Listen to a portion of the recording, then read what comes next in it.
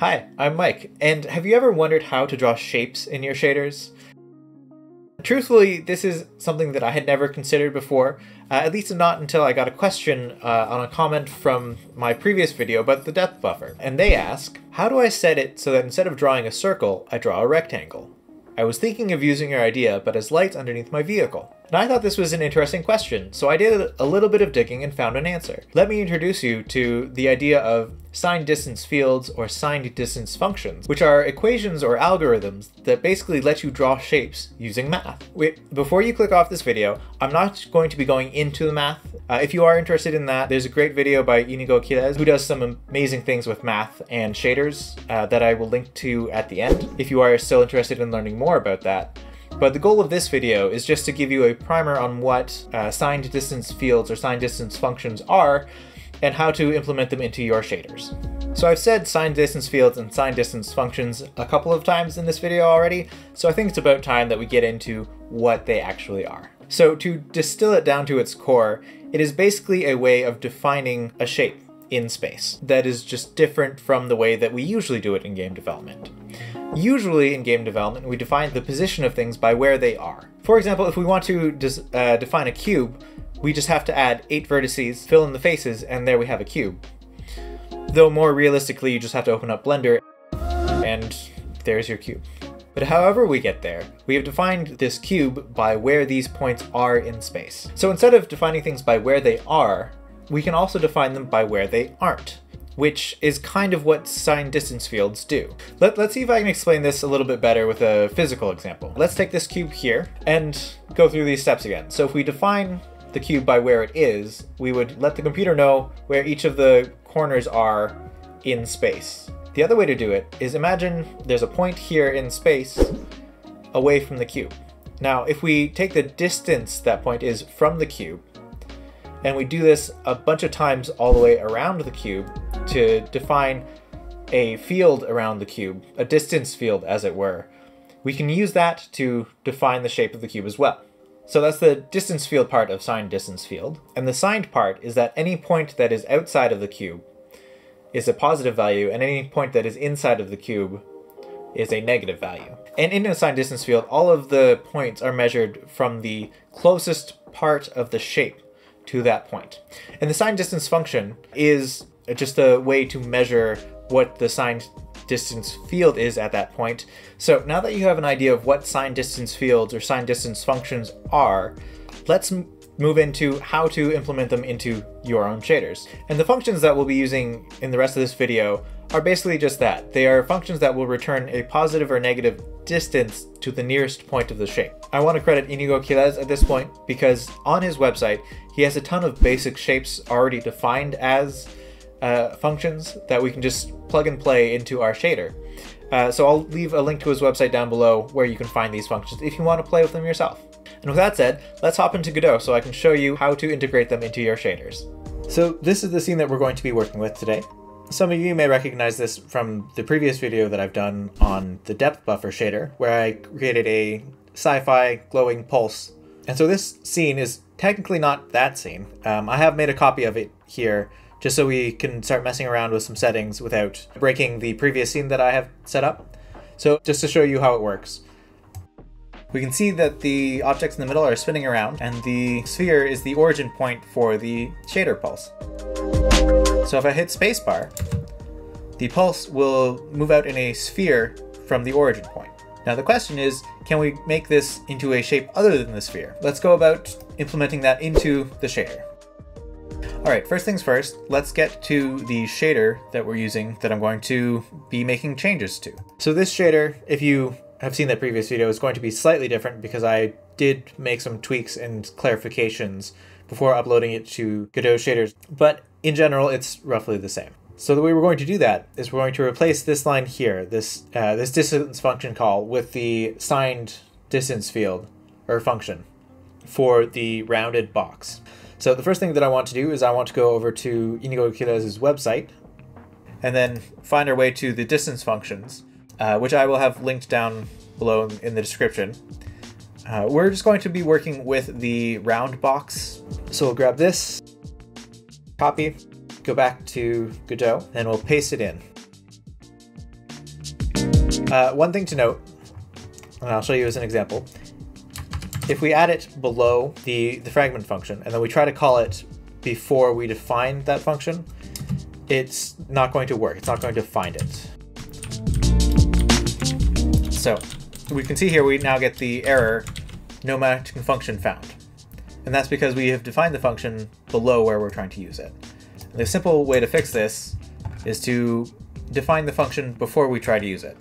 So I'm just going to put it up here. Now in some languages, you're allowed to define the signature for the function before defining the function itself.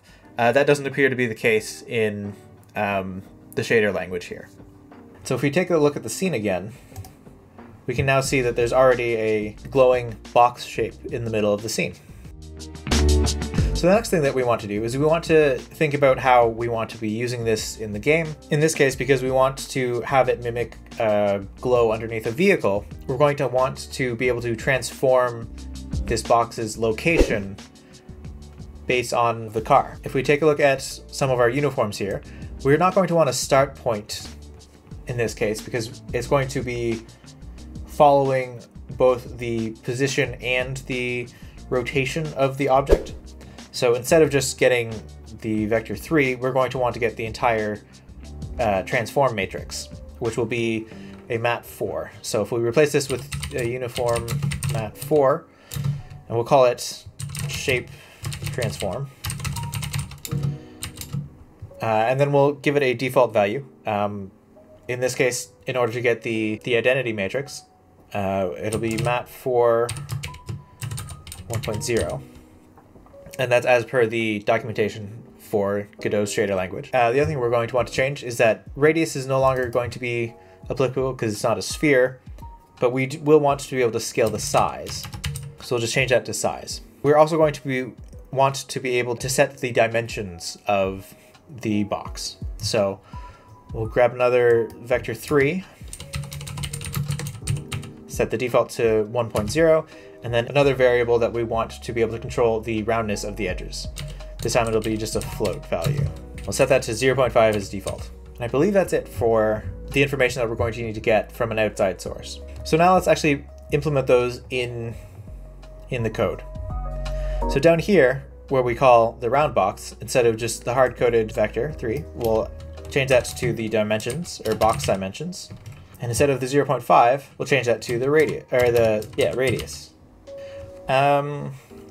Second guessing this, we'll rename it to roundness. And then finally, now that we've gotten rid of the radius here, our distance function has broken. So instead of if the distance is less than the radius, because of the way the sign distance function works, if the value returned is less than 0, that means that it is inside the box. If it's greater than 0, it'll be outside of the box. So if we want to have it right against the edge of the box, we can do distance is less than 0, or less than or equal to 0. And then we want it to stop drawing if the distance has gotten to the pulse width that we've defined in our variable. So if it's greater than the negative value of the pulse width. And then there's a bit of a mistake in the previous shader where setting the size of the pulse width doesn't really change the gradient fall off. So instead we can get a percentage. So float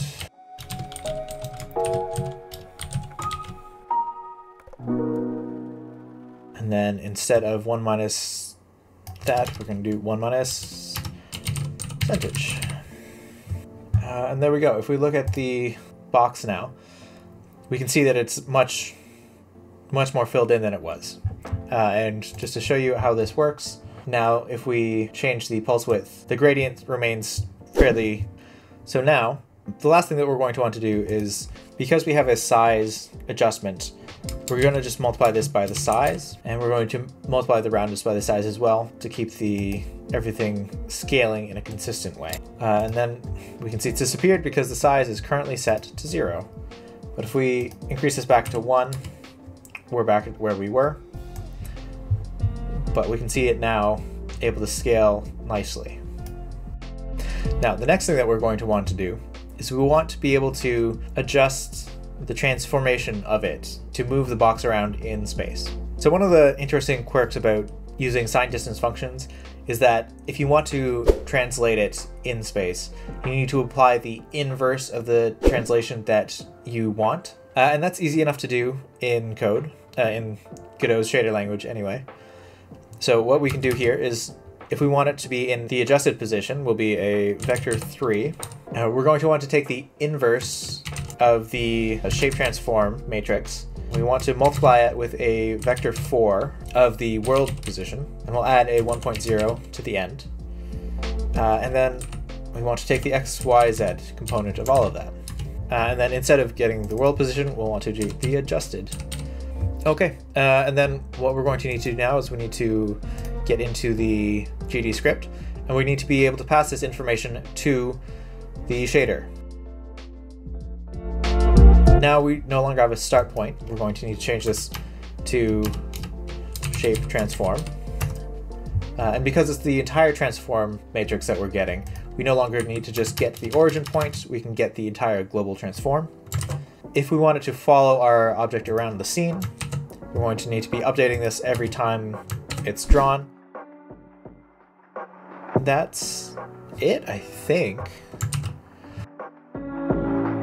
So from here, what do we want to do?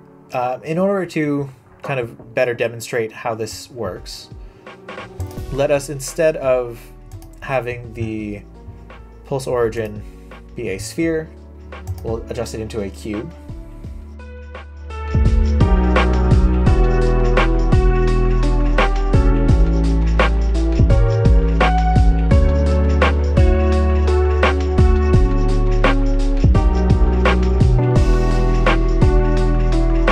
There we have it. That's how we use the signed distance functions within our shader. Hopefully now you have an idea of how signed distance functions work and how to implement them into your own shader code. If you've made it this far in the video, it would be a great help to the channel if you could just leave a like and or a comment down below, and consider subscribing if you'd like to hear more from me. But that's it for me for today, so take care of yourselves and good luck on your projects.